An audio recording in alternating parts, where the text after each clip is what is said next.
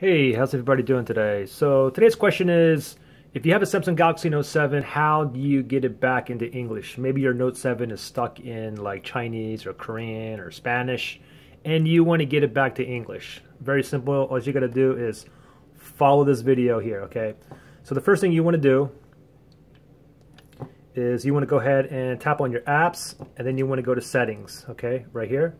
Tap on settings. And then from here, what you want to do is you want to scroll down, and basically you want to look for like this gear icon, okay? In English, obviously it says general management. So tap on that. And then from here, what you want to do is the third one down, it says language and input. So go ahead and tap the third one down, and then from here it's going to be the first one. It's just going to say language up here.